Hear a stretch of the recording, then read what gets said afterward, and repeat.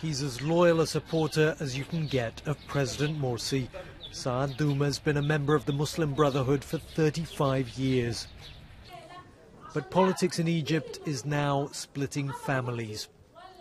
Saad's son, Ahmed Douma, is opposed to the Muslim Brotherhood and is in jail for insulting the president on a talk show. His father still calls Mohamed Morsi a wise leader and says his son went too far. The disagreement between us about his ideological views is partly because he's so outspoken. His words go beyond the limit of our traditions and what's acceptable. In a rural area like Bahira, where the Doumas are from, tradition matters and people are far more likely to be conservative and to support President Morsi.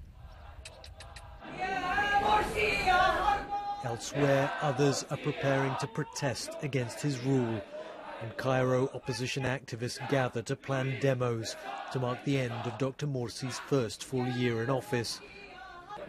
Among them is Ahmed Douma's wife. With her husband in jail, she's taken up his cause against the Brotherhood.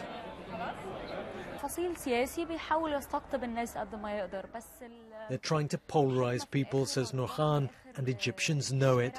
But within the family, we still have to avoid talking politics or even watching the news together to avoid controversial discussions.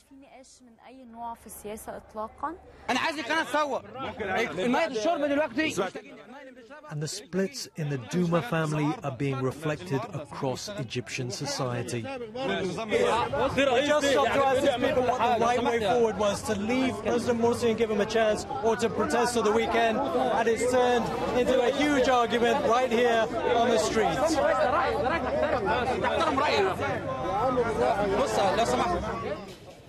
Both Ahmed Douma's wife and father insist the divisions are temporary within their family and their country. Others, though, see the splits widening alarmingly.